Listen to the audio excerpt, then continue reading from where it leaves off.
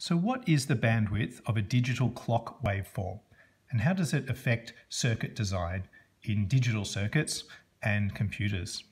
So here we have a clock waveform going from -1 to +1 at a certain rate. And we notice that the period in this case is capital T. So how do we find out the bandwidth of this waveform? Well, we know something about the bandwidth of this waveform from our Fourier transforms. And we know that the Fourier transform of this waveform here, which is 0 everywhere except for this square pulse, has a sync shape. And for more details on this, check out the video in the description below this video. There's a link for the relationship between the rect function, the square function, and the sync function in the Fourier domain. And what we can see is here the relationship. Here I've drawn just the positive pulse from over here, and it is of width t divided by 2. It goes from -t on 4 to t on 4. And in the frequency domain, in omega, the radial frequency, this occupies a bandwidth that actually goes to infinity because of the sync function. Most of the energy is in this main lobe between a frequency of -4 pi on t and 4 pi on t. Now let's understand a lot more about what that means practically for our circuit design. And let's think about this clock waveform. Well, this clock waveform is a periodic waveform. This one was aperiodic. So for periodic waveforms, we know that we need to work out the Fourier series. And the Fourier transform is related to the Fourier series. So here's the Fourier series equation, and here's the Fourier transform, which includes the Fourier coefficients AK, according to this formula here. And so because it's periodic, we know that the Fourier transform is going to be made up of a series of delta functions. It's not going to be like this function over here, which has all the different frequency components. This is only going to have frequency components where there are delta functions. And again, for more information on the Fourier transforms of periodic signals and aperiodic signals, there's a video in the link below. So let's evaluate this and think of how we're going to do that. So this means we have to integrate over a period capital T. And when we look at this waveform here, it's a bit difficult to do that. I mean, we can do it, but how do we get a nice expression from it? Well, there's a slight mathematical trick here. So instead of using this waveform, we're going to modify this waveform, calculate that, and then relate it back to this waveform. So I'll just show you the trick here. Instead, what we do is we add a constant to this waveform. So if we shift this entire waveform up, we can shift it up by 1, for example. If we shift the entire waveform up, the only coefficient that we're affecting is A0, because A0 is relates to the 0 frequency. And the 0 frequency is a constant waveform. So a constant waveform, which is constant for all time, is going to affect A0. It's not going to affect any of the other coefficients. So what we can do is we can add 1 to this, and then we can just subtract 1 off the value for A0. So if we add 1 to this and we think about which actual period we're going to integrate over, so instead of doing 0 to capital T, it's easier and it gives a better expression if we go from -t on 2 to t on 2. So I've drawn here what we're going to do. We're going to integrate over this period. We're going to integrate from -t on 2 to t on 2. So that's still over a period. And we're going to take this one and add 1 to it. So we get this function here. So it's 0 here, then it goes up to 2, and then it goes back to 0. And that's the period we're going to integrate over. Now I've written out the answer down the bottom here. I'm not going to go through it all here, but you can confirm for yourself that if you do this way, you get a nice expression for the Fourier coefficients in terms of a sine function divided by k pi. And you'll recognize this as a sync function. And this is for AK, for k not equal to 0. For A0, what's that going to equal? Let's just think about that for a moment. Well, if we look at this waveform here, you can see straight away, just by looking at it, that A0 is going to equal 0. Why is that? Because again, A0 represents the non-changing DC offset constant component of the signal. And this signal here is averaged around, it oscillates around 0, and it goes forever. So the DC offset is 0. It's got equal amount of the signal above as below the 0 line. So A0 will equal 0. But we can also convince ourselves of that. Well, here's the equation here.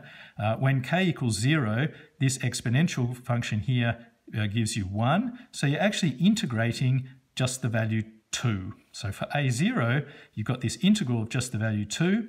Well, the 2 can come out the front, and you've got 2 divided by capital T. So I'll just write that here, 2 divided by capital T. And you're left with an integral of just 1, which is the value from the extreme. So t divided by 4 minus the minus, which gives you plus t divided by 4 if you just do that integral.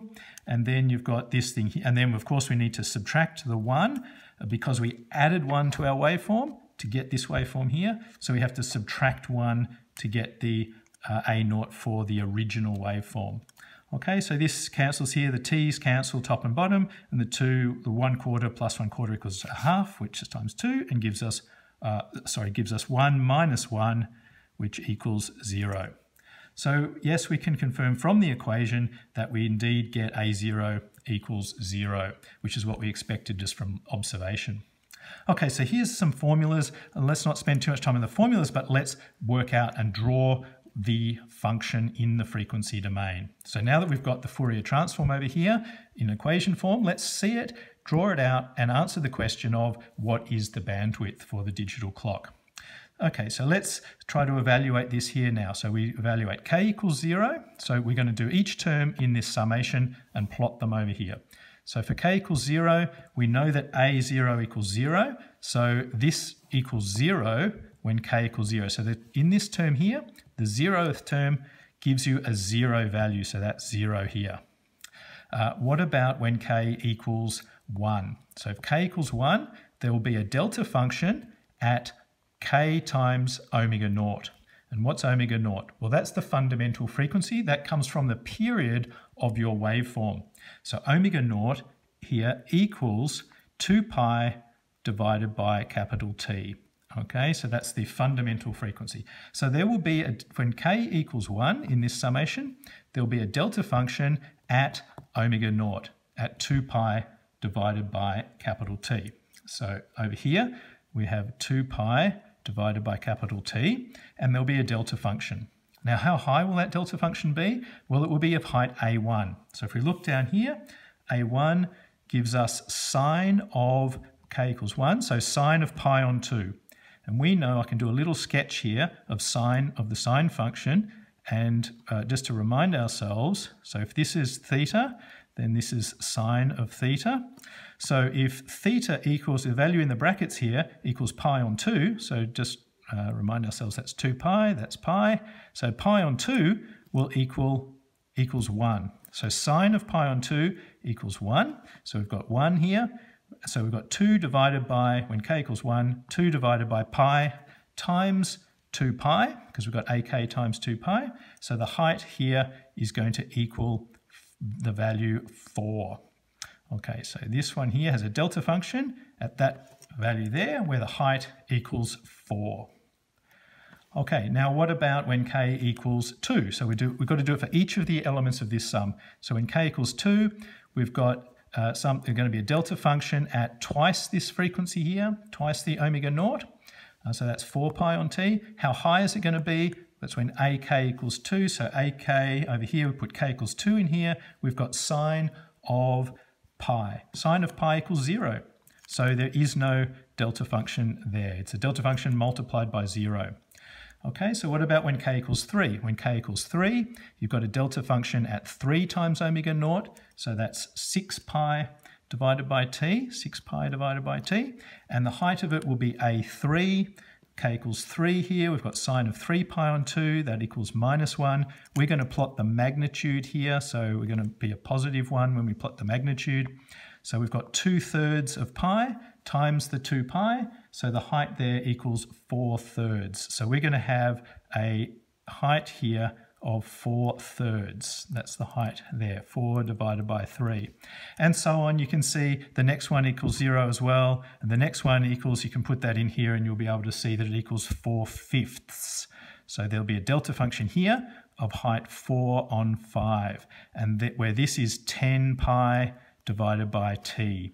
And the same thing for the negative values as well. So there's a negative, there's a delta functions at negatives of the same heights as the ones at the positive values. Okay, so this is minus 2 pi on t, minus 6 pi on t, and minus 10 pi on t. Okay, so now we've got the Fourier transform of the digital clock waveform. Here it is here. And just notice in comparison to this one above here, I've drawn them below each other deliberately, because we can see from this sync function here that actually this is following a sync function that it matches with the sync function for this one above. So we can see here, I'm just going to do it in dotted lines here because it's sort of like the envelope around these delta functions. The Fourier transform only exists at these delta functions. I'm just showing the dotted around the top here so that we can see the comparison with the Fourier transform of the signal, which was just the aperiodic signal, just this square wave. Okay, now what we can see here is when we have this ongoing periodic digital clock waveform, we're going to have components of the frequency at 2 pi on t. We're going to have other components which are a third as high at 6 pi on t, and other components which are a fifth as high at 10 pi on t. So the bandwidth, answering the question, the bandwidth of this clock signal is infinite, just as the bandwidth of this was infinite. But it only exists at certain, you only have these exact frequency components, but they do go forever.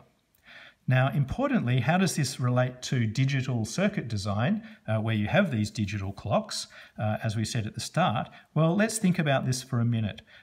In a digital circuit, let's say with a microprocessor, for example, you might be having the clock rate as, for example, 6 gigahertz. So a lot of clocks on computers and processors these days are in the gigahertz. Let's say 6 gigahertz or 5 gigahertz. Let's pick 5 gigahertz.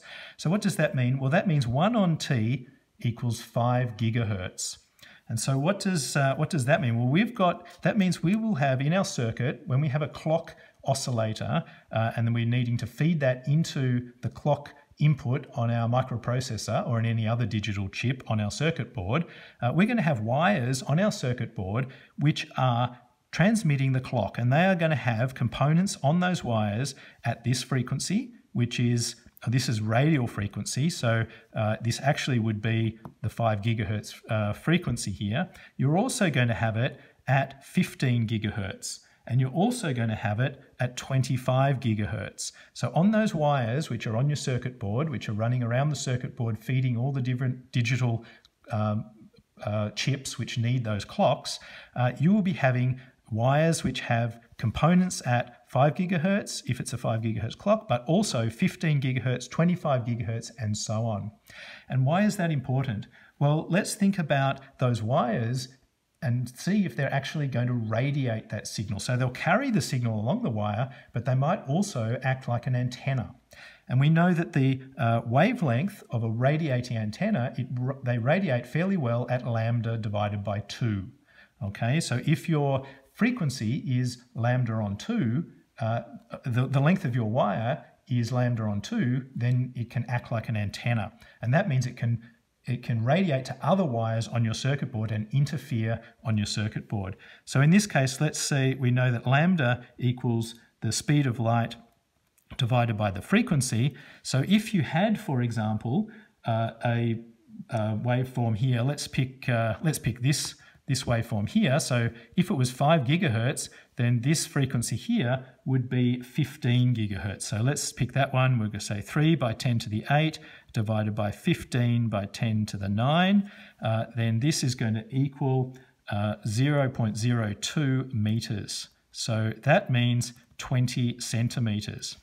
And we've said that we know that antennas radiate fairly effectively if the wire is of length lambda on 2. So if you have a wire on your circuit board which is 10 centimeters long, lambda on 2, 10 centimeters long, then it is going to be a fairly effective radiator for these frequencies here. So if you have a clock at 5 gigahertz, then this component, which is only a third the amplitude, so there's still quite a significant component of this on that wire, that will be radiating as an antenna if your wire, if your route on your circuit board is longer than 10 centimeters. So this is something where you really want to be, sorry, not 20 centimeters, 2 centimeters. Sorry, that's just getting an order of magnitude out here, 2 centimeters. So if you have a track which is 1 centimeter long, then it is going to be acting like an antenna for these components of your digital clock. And that is going to cause you problems if you run that track very close to another track on your circuit board where you don't want it to be having the clock on that other track. It might be a data track, for example. So you have to be very careful about thinking about the length of your clock tracks on your circuit boards. And this is one of the reasons why we have the clock circuits shielded with layers on multi-layer circuit boards with shielding layers between the clock layer. So I hope this has given you more understanding of how a digital clock has different frequency components and how they are discrete in the frequency domain and how it relates to the design of circuit boards. If this video has been helpful, please give it a thumbs up. It helps others to find the video. Check out the links in the description below the video, and you'll find a web page there which has a full categorized list of all the videos on the channel. And of course, subscribe to the channel for more videos.